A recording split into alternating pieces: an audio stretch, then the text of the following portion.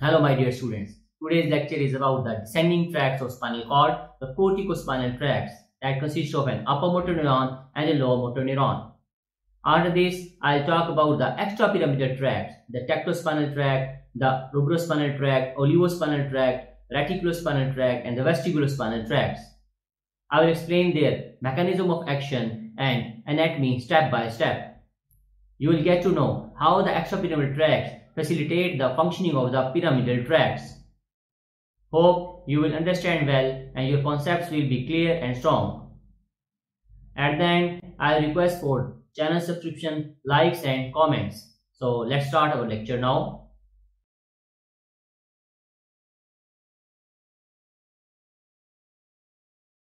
Nervous system is morphologically divided into central nervous system and the peripheral nervous system. Central nervous system consists of brain and the spinal cord. Peripheral nervous system is the 12 cranial nerves coming out of the brain and 31 spinal nerves coming out of the spinal cord. Both the cranial nerves and the spinal nerves can have ganglia and the plexus. So all this will be the part of peripheral nervous system. And now the functional classification of the nervous system. The nervous system function can be motor or it can be sensory. When it's motor, it's the job of the effectors, and when it's sensory, it's the job of the receptors. The effector have got two categories. The two categories are the voluntary effectors and the involuntary effectors. Voluntary effectors belong to the somatic nervous system and involuntary effectors belong to the visceral nervous system. Voluntary effectors are the skeletal muscle, while the involuntary effectors are the smooth muscle, the cardiac muscle and the glands. Likewise, receptors has got two categories. The receptors can be exteroreceptors when they belong to the somatic nervous system, and the effectors can be interoreceptors when they belong to the visceral nervous system. So we get four functions of the nervous system. Two are the categories of the motor and two are the categories of the sensory. These four are general functions and we give them a code. The skeletal muscle function is labeled as the general somatic efferent. This involuntary effectors, the function is labeled as the general visceral efferent. The function of exteroreceptor is labeled as the general somatic efferent, and function of the interoreceptors is labeled as the general visceral efferent. How we name these components, the detail is given in my lecture about the spinal cord components. The link is available in the description. For performing this function of the skeletal muscle, nervous system has got descending tracts that supply the nerve supply to these skeletal muscles.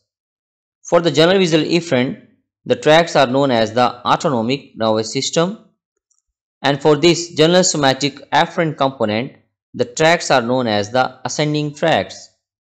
The lecture about the ascending tracts and the autonomic nervous system I have already recorded and is available on my channel, and the link is given in the description. Today I'll talk about in detail about the descending tracts that deal with the skeletal muscle, and the code is the general somatic efferent.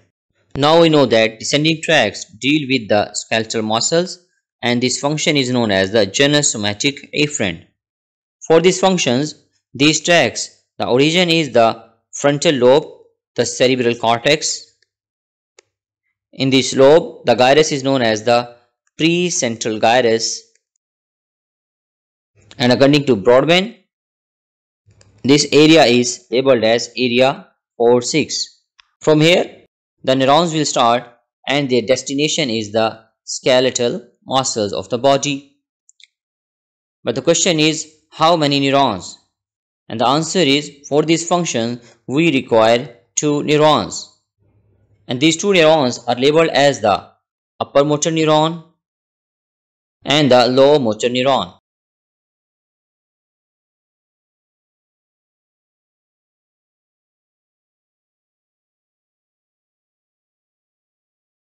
Now the classification of the descending tracts. The classification of the descending tracts is different from the classification of the ascending tracts. In the ascending tracts, we have got different categories, and in different categories, we distribute specific functions. And each category of the ascending tract is responsible for that functions. In descending tracts, we first divide these tracts into two categories: pyramidal tracts and the extrapyramidal tracts. The pyramidal tract is the corticospinal tract, and extrapyramidal tracts are the rubrospinal tract, reticulospinal tract, olivospinal tract, tectospinal tract, and the vestibulospinal tract. In these two categories, we don't divide the functions. In fact, the corticospinal tract is the master tract. It has got direct access to all the skeletal muscles. It is responsible for the actions of the skeletal muscles. So we can label this tract as the master tract, corticospinal tract. But what is the role of the extrapyramidal tract? What function they will perform? The extrapyramidal tract are there for improving the accuracy and precision of the action that is performed by the corticospinal tract. The extrapyramidal tract has got some important information about the tone of the muscles, about the balance of the body, about the position of the joints. So with this information, they improvise the actions that are performed by the corticospinal tract. The extrapyramidal tract don't have direct access to the skeletal muscles. The extrapyramidal tract has got access only to the corticospinal tract. I will explain shortly how the extrapyramidal tract works.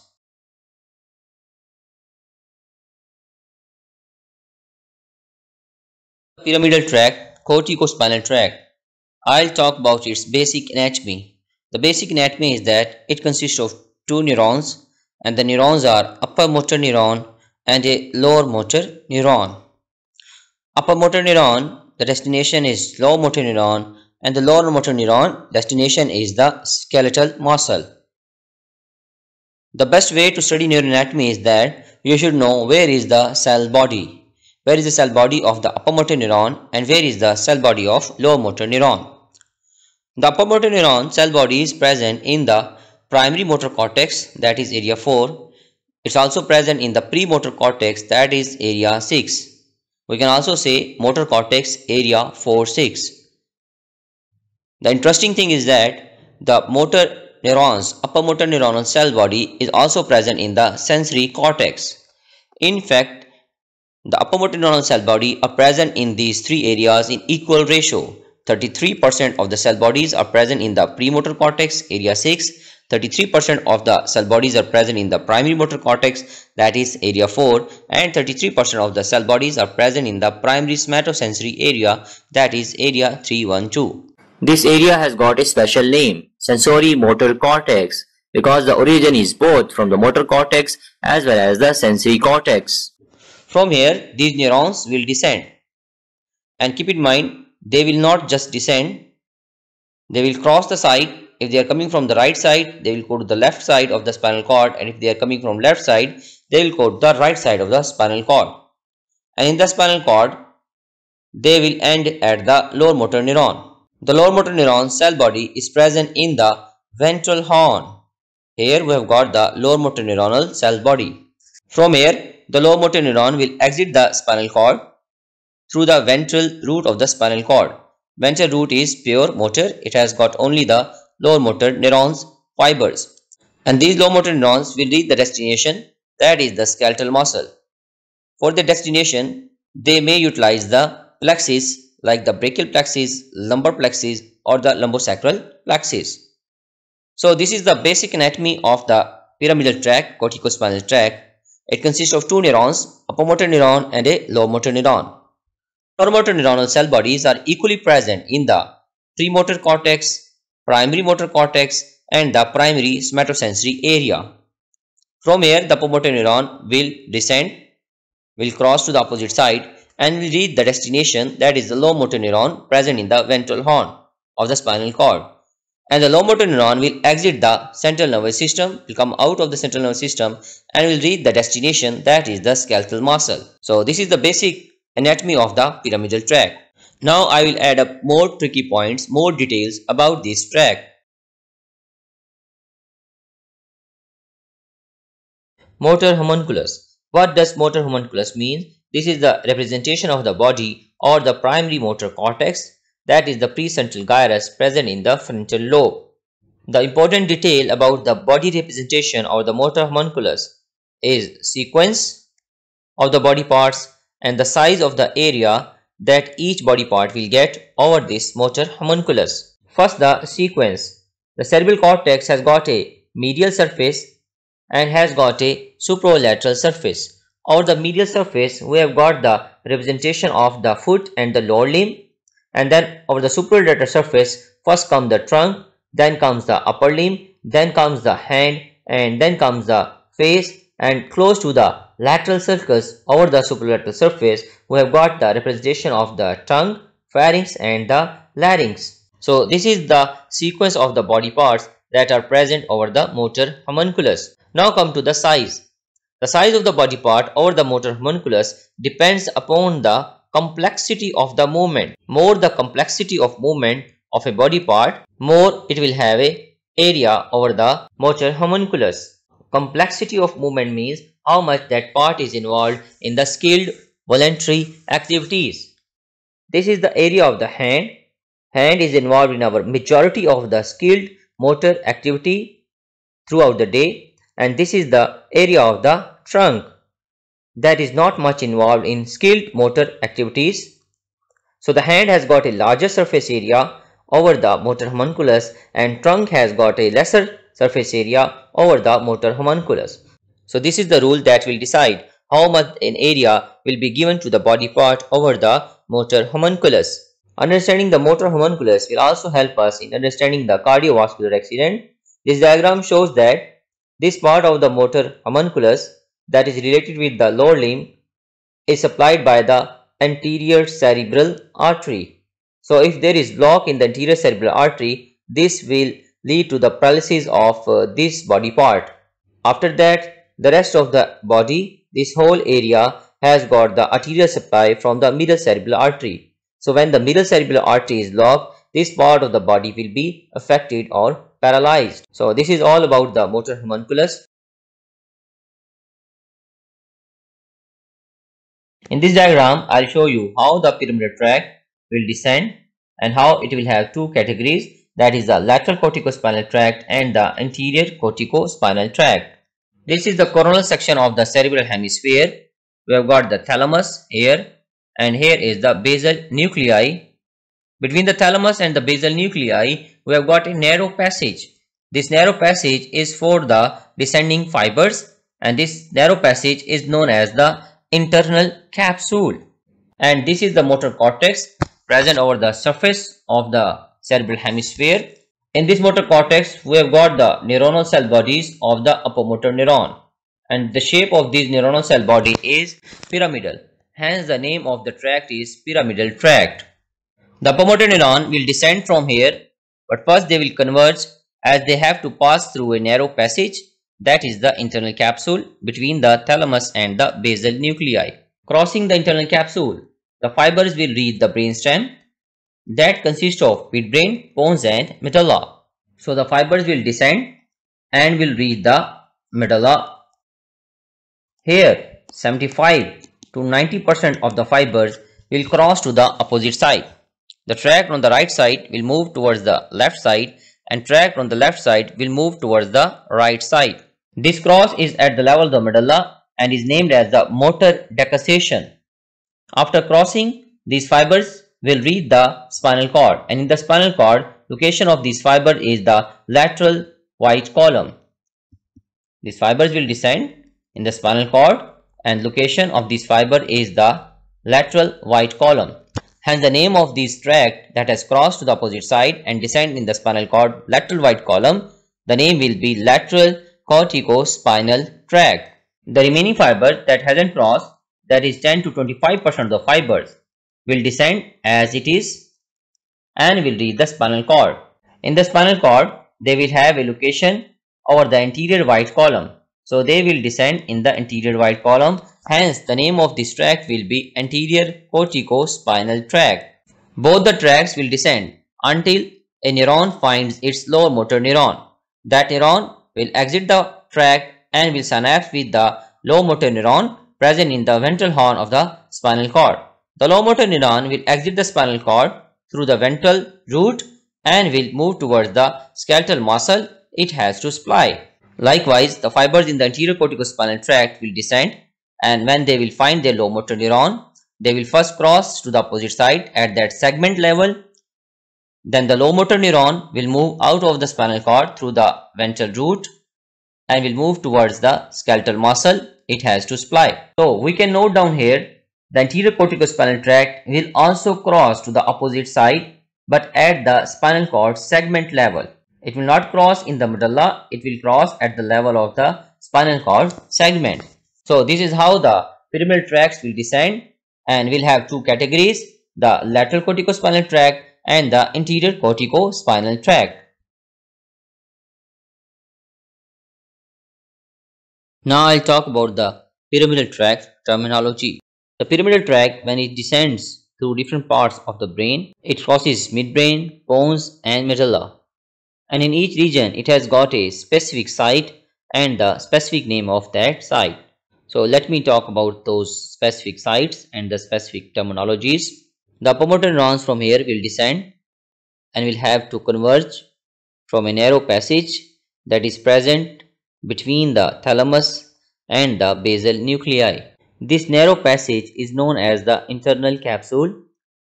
Before the internal capsule, this web of fibers, this is known as the corona radiata.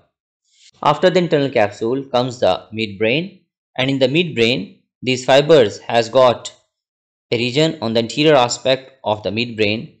This part of the midbrain is known as the crus cerebri. After the midbrain comes the pons, and in the pons again these fibers has got a location on the anterior aspect of the pons, and this part of the pons is known as the basis pontis. After the pons come medulla, and all the fibers are relatively more compact in the medulla and they make an appearance in the medulla anterior aspect.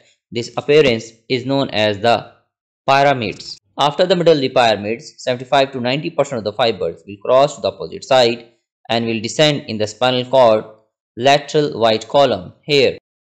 So this is the lateral corticospinal tract. 10 to 25% of the fibers will not cross to the opposite side. They will descend as it is and will be present in the anterior white column of the spinal cord. So this part of the tract will be known as the anterior corticospinal tract. So in this way, the pyramidal tract will have different names in different regions. This whole is a pyramidal tract, but when it is in the telencephalon, it is named as the corona radiata. When it passes between thalamus and basal nuclei, the name is the internal capsule. When it passes through the midbrain, the name is the crus cerebri. When it passes through the pons, name is the basis pontis. And when it passes through the medulla, the name is the pyramids. After the medulla, the tract has got two divisions. Either it is present in the lateral white column of the spinal cord as lateral corticospinal tract, or it is present in the anterior white column of the spinal cord as the anterior corticospinal tract. Look at this diagram. This diagram shows us the cross features of the anterior aspect of the brainstem. This is the crus cerebri, this is the basis pontis, and this prominence is the medullary pyramids. We can note down when the pyramidal tract will descend through the brainstem, it will be present on the anterior parts of midbrain, pons, and the medulla. So this is all about the pyramidal tract terminologies. Now I will explain an important concept, that how much the upper motor neuron will descend. This is the motor cortex. Here we have got the pyramidal tract. This pyramidal tract will cross to the opposite side in the medulla, and then this pyramidal tract will descend in the spinal cord white matter.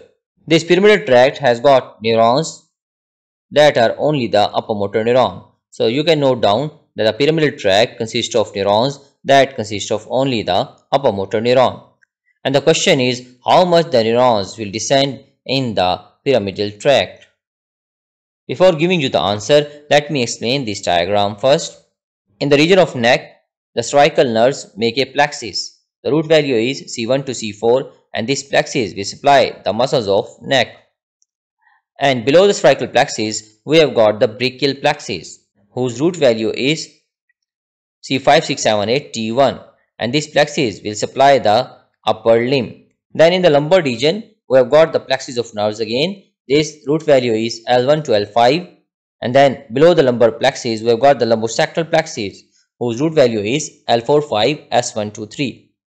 Both of these plexes are there for supplying the skeletal muscles of lower limb.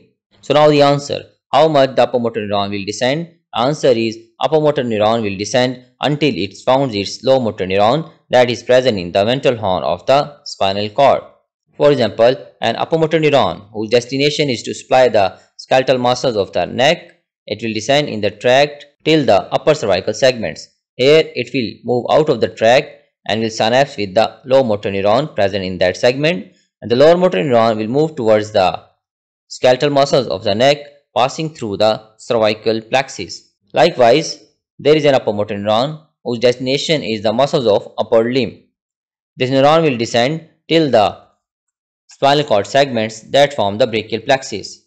In those segments, these fibers will move out of the tract and will synapse with the low motor neuron present in that spinal cord segment. And the low motor neuron then move out of the spinal cord and then move towards its target, that is skeletal muscles of the upper limb passing through the brachial plexus. And an upper motor neuron that has to supply the muscles of the lower limb will descend in the pyramidal tract till the lumbar and the sacral segments. In these segments, it will move out of the tract and will synapse with the lower motor neuron in that segment. Then lower motor neuron will move out of the spinal cord and will supply the lower limb skeletal muscles passing through the lumbar plexus or the lumbosacral plexus. Here comes an important fact. In the region of the cranium, we have got skeletal muscles. We have got the muscles of the brachial arches. For supplying these muscles, upper motor neuron is present in the pyramidal tract, and this upper motor neuron will descend and it will synapse with the low motor neuron, and the low motor neuron will supply the muscles of the cranium. So how much this neuron is going to descend, I will explain at the end of this lecture.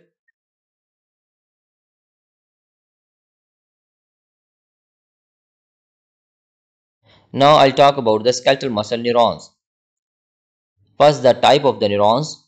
The neurons can be afferent neurons or an efferent neuron. Afferent neuron is a sensory neuron that sends information from receptor to the central nervous system. Efferent neuron is a motor neuron that sends information on an order from the CNS to the effectors. Skeletal muscle is a voluntary effector. Now look at here. You know, a skeletal muscle cell is known as a fiber. One skeletal muscle cell is one fiber. In the skeletal muscle, there are two types of fibers. The fiber can be intrafusal fiber or it can be extrafusal fiber. You know, in the skeletal muscle, we have got the receptors that are known as the muscle spindle. In the muscle spindle, there are skeletal muscle fibers that are capsulated. So we name these fibers as the intrafusal fibers. These intrafusal fibers play the role of the receptor and they convey information about the muscle joint sense, rate of change of length to the central nervous system. This information is also known as the proprioception. Outside these capsulated intrafusal fibers, all other fibers are known as the extrafusal fibers. That is actually the majority of the skeletal muscle. The job of these extrafusal fibers is only to contract. Now coming to the neuron fibers that will supply these skeletal muscle, intrafusal fibers and the extrafusal fibers. You know, we have got the pyramidal tract that descends in the spinal cord white matter, and this pyramidal tract has got the upper motor neurons. These upper motor neurons will move out of the tract and will synapse with the low motor neuron in the ventral horn of the spinal cord. Now this low motor neuron will move out of the ventral root and will supply the skeletal muscle. You know, the lower motor neuron is of two types. A lower motor neuron that supplies the extrafusal fibers is known as the alpha motor neuron. There is a second type of the lower motor neuron that is present in the ventral horn. It moves out of the spinal cord and then its target is the intrafusal fibers. This second category of the low motor neuron is known as the gamma motor neuron. So we have got two types of the low motor neurons, alpha motor neuron and the gamma motor neuron. Here you can also note down that the upper motor neuron of the pyramidal tract, corticospinal tract, has got direct connection with the alpha motor neuron, and they don't have a direct connection with the gamma motor neuron. I will explain this point shortly when I will talk about the extrapyramidal tracts. Also note down the alpha and the gamma motor neuron both belong to the type A category of the fibers. Now the sensory or the afferent neuron that convey information from the receptor to the central nervous system.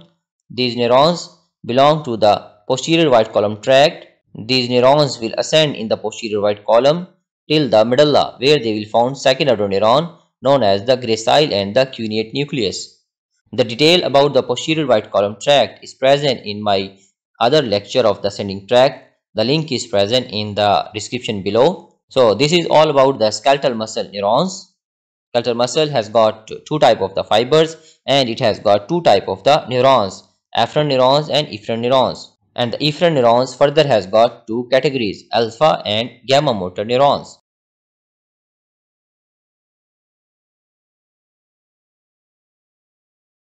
Now we will study the extrapyramidal tracts. The extrapyramidal tract is formed by the structures that are present inside the brain that have got important information about the balance of the body, about the muscle tone, about the position of the joint, and this information is important for the precise functioning of the pyramidal tract, corticospinal tract. Before going to the detail of the extrapyramidal tract, first let me show you what I have drawn in this diagram.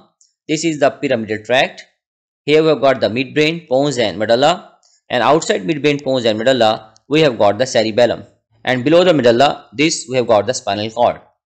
Now the structures that are going to perform the function of the extrapyramidal tract, or those structures that have got important motor information about the muscles and joint. So first of all, this is the basal nuclei that consist of caudate, putamen and the lentiform nucleus. Then there is a nucleus in the midbrain that has got important motor information. This nucleus is known as the superior colliculus. This is the part of the tectum. In the pons, there is a nucleus that has got important motor information. This nucleus is known as the red nucleus. Then in the medulla, there are two nuclei. One is the inferior olivary nucleus and other is the lateral vestibular nucleus. Last structure that will perform the function of the extrapyramidal tract is the reticular formation, and reticular formation is group of scattered nuclei, scattered neurons all over the midbrain, pons and medulla. This is the reticular formation that will also play a role in the extrapyramidal tract. Let's suppose this is the ventral gray horn, and ventral gray horn has got lower motor neurons, and lower motor neurons are of two categories. There is a lower motor neuron known as the alpha motor neuron that will supply the extrafusal fibers involved in contraction, and there is a low motor neuron that will supply the intrafusal fibers of the muscle spindle. This low motor neuron is the gamma motor neuron. In the pyramidal tract, here we have got the upper motor neurons. The upper motor neuron's destination is the lower motor neuron, that is the alpha motor neuron. Now the question is how the extrapyramidal tract will interact with the pyramidal tract, how these structures will send information to the pyramidal tract. For this function, all of these nuclei has got neurons that will descend. And how much they will descend? These neurons will descend till this ventral gray horn. Here these neurons will get connection with the gamma motor neuron, that is a direct connection, and they will get connection with the alpha motor neuron also, but that is an indirect connection. So in this way we can say that extrapyramidal tract has got connection with the alpha motor neuron as well as the gamma motor neuron. Now we will study each of the extrapyramidal tract one by one, what is their function and what are their nuclei. First of all, the tectospinal tract. For this we have got the superior colliculus, part of the tectum in the midbrain. This superior colliculus has got connection with the visual pathways. Here we have got a neuron that will descend. It will cross to the opposite side and then will descend and reach the ventral gray horn. Here this neuron will have direct connection with the gamma motor neuron and an indirect connection with the alpha motor neuron. This neuron is going to influence only a part of the corticospinal tract that controls the movements of our neck. This tract is related with the reflex postural movements concerning the sight. For example, when we want to look at a light source, suddenly our neck should also move in coordination, and this reflex is known as the reflex postural movement related with the sight. And this is the job of this coordination is the job of the tactospinal tract. Now the rubrospinal tract. Rubrospinal tract, the nucleus is the red nucleus present in the pons. From here, a neuron will come out. It will cross to the opposite side and will descend till the ventral gray horn, where it will have synapse with the gamma motor neuron and a synapse with the alpha motor neuron. The rubrospinal tract has got connection with the corticospinal tract at all the levels of the spinal cord segments. The rubrospinal tract activity will facilitate the flexors of our body and will inhibit the extensors of our body. And you know, when flexors are facilitated and extensors are inhibited, this means that we are in a functional posture.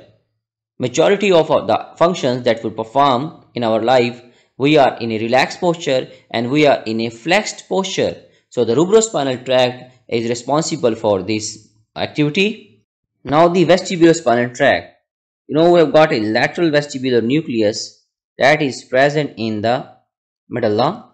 This lateral vestibular nucleus has got information from our ear, and in the ear we have got the receptors for balance, that is the utricle, saccule and the semicircular canals. This information is also coordinated to the cerebellum, and information from both of these tracts is present in the lateral vestibular nucleus. So a neuron will move out of this nucleus, will not cross to the opposite side and will reach the ventral gray horn. Here it will have synapse with the alpha motor neuron and an indirect synapse with the gamma motor neuron. The role of this vestibulospinal tract is to facilitate the actions of the extensor muscles and inhibit the activity of the flexor muscle. This is opposite to the actions of the rubrospinal tract. And imagine, when we are going to activate our extensors and inhibit our flexors, it's a balanced posture. If we want to prevent any fall, we will adopt that posture. We will activate our extensors and we will inhibit our flexors. So this is the job of the vestibulospinal tract. Now the olivospinal tract, that is related with the inferior olivary nucleus present in the medulla. Note down that this inferior olivary nucleus has got input from the basal nuclei, it has got input from the red nucleus, and it has got input from the motor cortex. So it has got much information about the motor activities. So a neuron will come out of this inferior olivary nucleus, will cross to the opposite side and will reach the ventral gray horn, where it will have synapse with the alpha motor neuron and a gamma motor neuron. The olivospinal tract is going to influence the corticospinal tract at all the spinal cord segments. And the function of this olivospinal tract is it is going to influence the activity of motor neurons in the anterior gray horn. Now the reticulospinal tract, whose neurons are scattered throughout the brainstem. So this is the reticulospinal tract.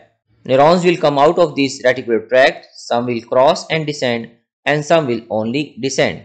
So this is the reticulospinal tract, and these neurons will reach the ventral gray horn, will synapse with the gamma motor neuron and will synapse with the alpha motor neuron.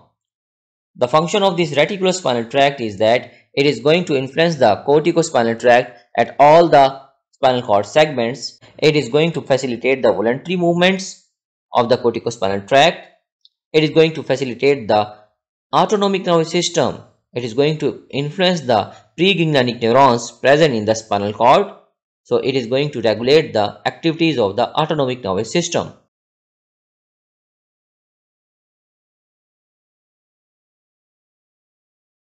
This is the spinal cord cross section, and in this diagram I will show you where the descending tracts will descend in the spinal cord.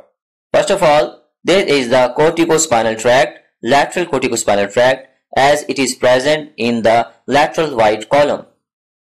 Below this lateral corticospinal tract, we have got the rubrospinal tract. Remaining tracts, rest of the tracts are present in the anterior white column.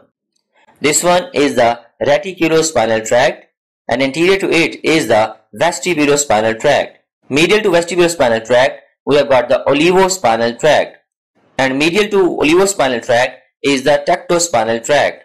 And this one that is present most midly in the anterior white column is the anterior corticospinal tract.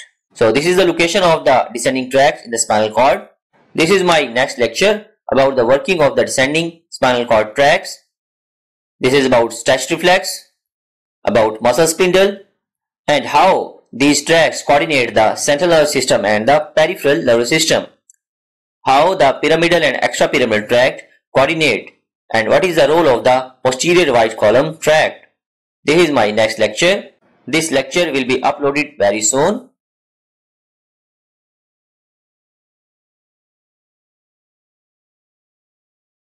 Now look at here.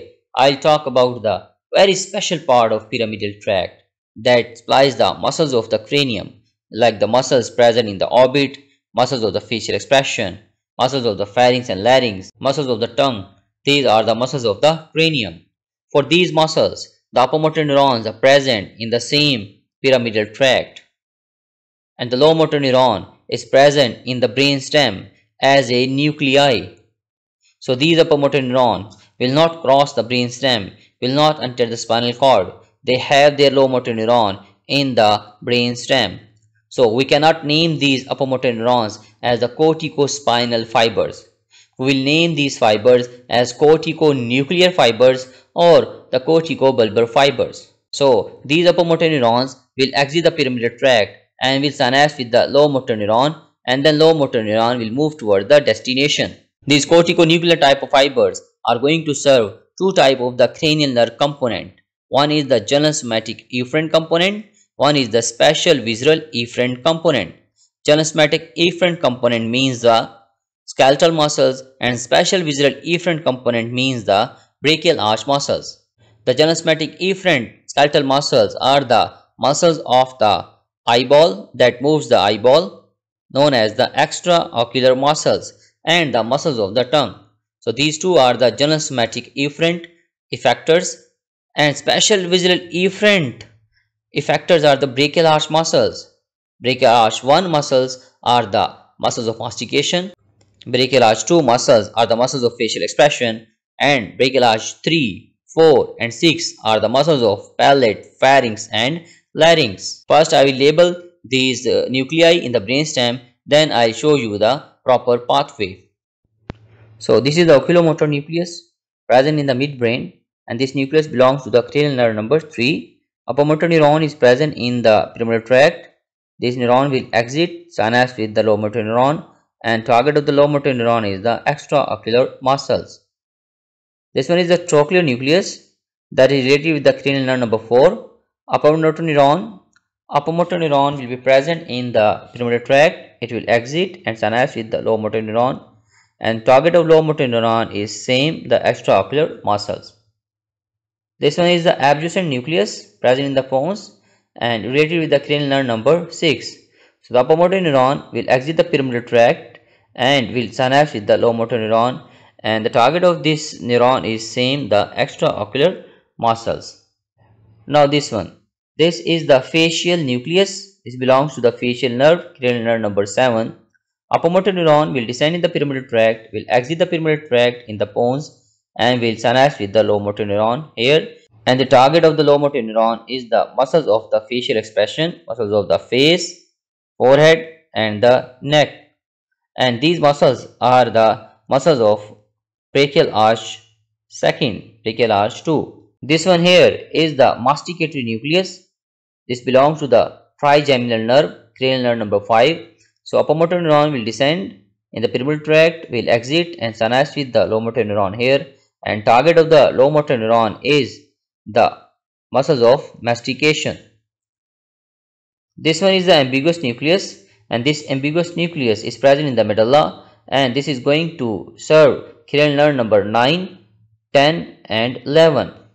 The upper motor neuron present in the pyramidal tract will descend and will synapse with the lower motor neuron in the nucleus ambiguous here, and lower motor neuron will move out of here and will move towards the muscles of palate, muscles of pharynx, and the muscles of larynx. So this is the nucleus ambiguous. This last here is the hypoglossal nucleus present in the medulla. Upper motor neuron is present in the pyramidal tract, will reach the nucleus, synapse here, and lower motor neuron will move towards the destination, that is the skeletal muscles of the tongue. So all these are the corticonuclear fibers. Their destination is the brainstem nuclei that belong to the cranial nerve component, general somatic efferent, and spatial visceral efferent. So this is all about the descending tracts.